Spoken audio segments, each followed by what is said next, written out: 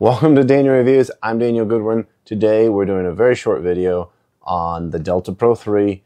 Ecoflow has announced the pricing, the specs, and we've also started to see a lot of videos popping up in the wild from influencers who've received sample units and have been using them and giving their impressions. And so we just want to take all that in, go over what we now know, and I want to give my impressions from there. All right. So the biggest thing is the price. Ecoflow announced the price.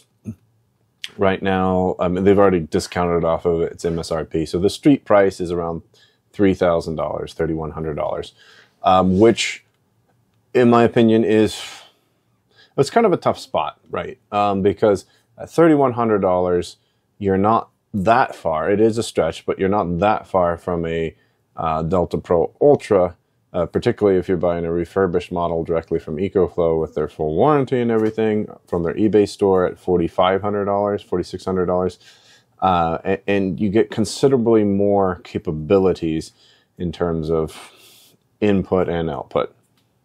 So I will say from a price point, it's kind of steep. Now, I will say it's probably the highest price it's going to be. It will only go down from here, but it's probably going to stay at that $3,100 for the majority of this year, if not further. So that's the first thing we found out. Second thing we found out is that the Delta Pro 3 is being posited by Ecoflow and most of the influencers as the best portable whole home power solution, which maybe that's true. I would definitely push back on the whole portable concept because the thing weighs 113 pounds. It's not really portable.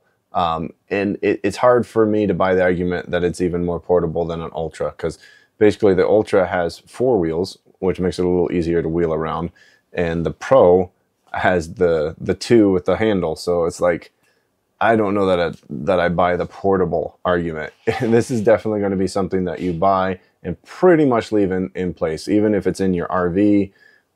It's still going to be pretty much in one place most of the time, or you're going to be swearing every time you're trying to move it around. So the portable argument I disagree with. It's really not portable. It's a power station, and compare it to all other power stations. All right, so we've got the specs now on the Ecoflow Delta Pro 3 URL, and this is where we get into the details, which is great. The really big story here, to me anyway, that I want to highlight, that I don't know if everyone's talking about, is that it does actually support the original Delta Pro extra batteries. That is big, because if they had missed on this, well, it would have been, I could go for ages on how bad that would have been.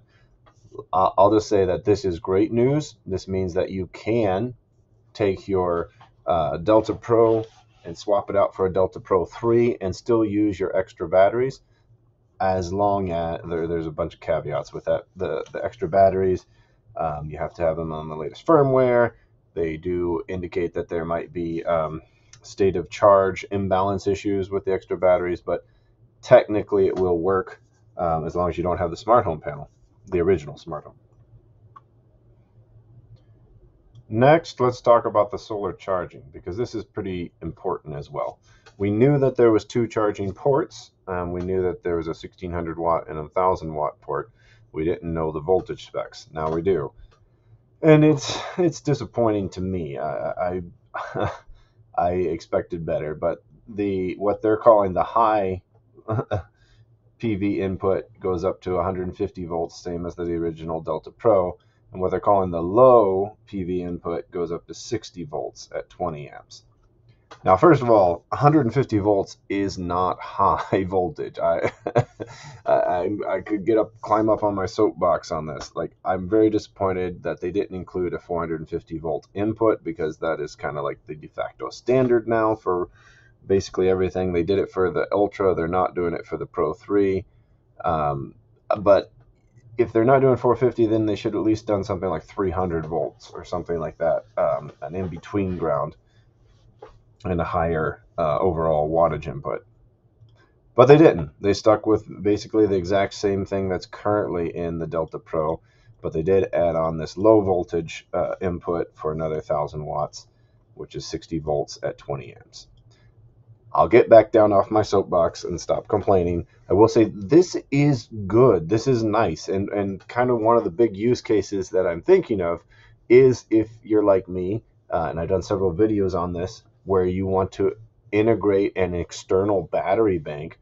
Now you can do this by utilizing the low voltage input and still having a solar array connected to your high voltage input.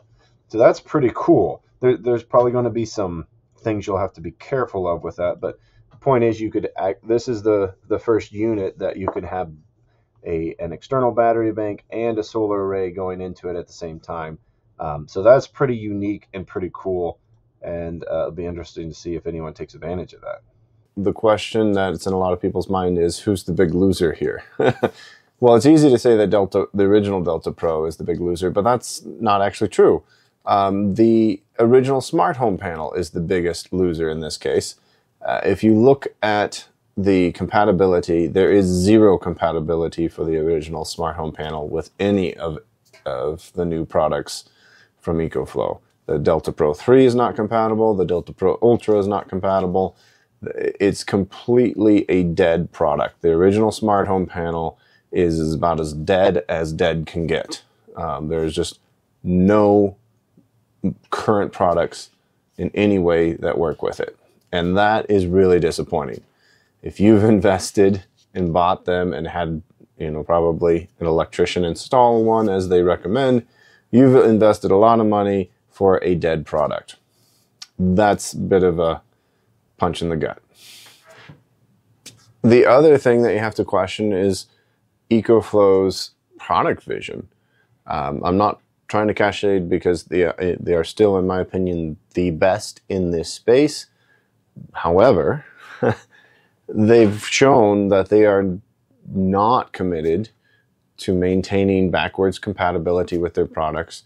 They're not afraid to completely cut off customers that have already invested into their ecosystem. And the question is, going forward, is this going to happen again? Because if you're sitting there today and you're thinking, I might buy the Delta Pro Ultra, or I might be considering the Delta Pro 3 or the new Smart Home Panel 2, I'd be concerned that in 1 to 2 years, maybe 3 years, Ecoflow comes out with something cool and new and completely relegates your existing system to garbage. That's a risk, because they've shown they've done it before with the Delta Pro and the original Smart Home Panel. And that's very unsettling for a consumer, especially when we're talking the type of investment that we're making here. So that is a caveat. That's a concern I have. I'm not saying this will happen. I'm just saying that it has happened and it could happen again. So that's something to keep in mind as you're thinking about the new Delta Pro 3 and really just everything coming out from Ecoflow right now. Now, there's one more thing I do want to mention. I will have the link for this. Ecoflow does have, they don't talk about it a lot, but they do have a trade-in program. You can trade in your existing products and get a credit with Ecoflow to their store for, maybe a different product.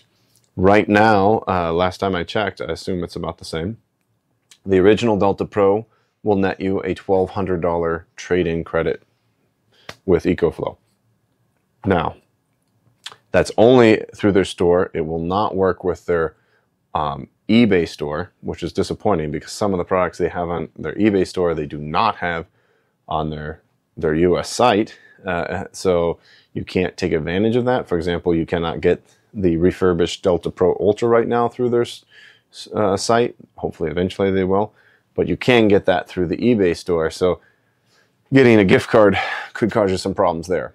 But it is nice that they have this program. So if you have a Delta Pro and you're thinking about upgrading, $1,200 doesn't quite, well, it doesn't get you there. But it's better than nothing if you're worried about it becoming just a relic in your garage.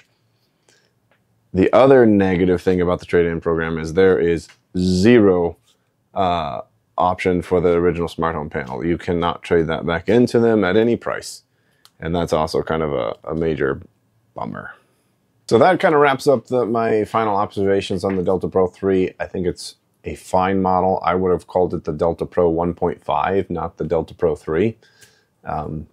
Because it just basically takes what the Delta Pro has and and kind of brings it to the current expectations with 240 split phase output, a slightly higher continuous output, slightly higher capacity. Just kind of streamlines the product. It evolves the product.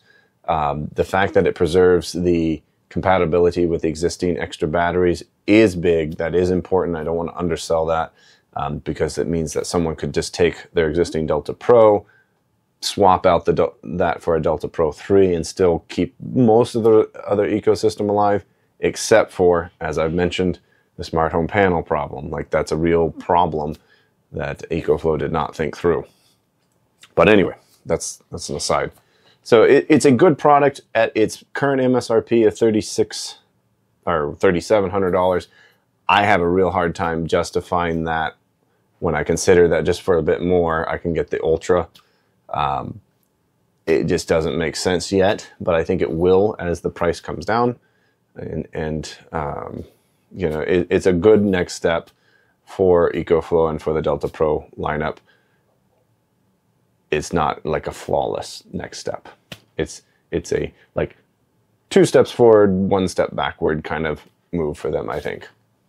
Those are just my thoughts. I'm interested in hearing what you think, whether you're excited about it, whether you want to buy it right away, if you're going to plunk your money down. Feel free to leave it in the comments and let me know why. Thanks for watching.